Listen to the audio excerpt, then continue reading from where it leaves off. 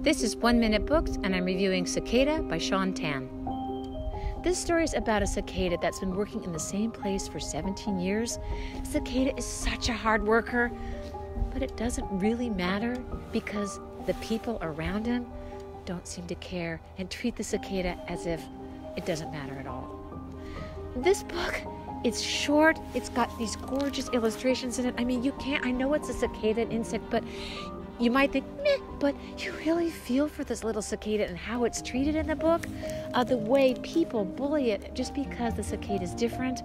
The ending where the cicada kind of, I don't want to ruin it for you. There's a change in what's going on with the cicada. Really, I don't know, just really, it's amazing. It'll just really warm your heart. If you like graphic novels that have a message, that have incredible drawings in them, you'll like this one. Give it a try. For more information, check out my description below.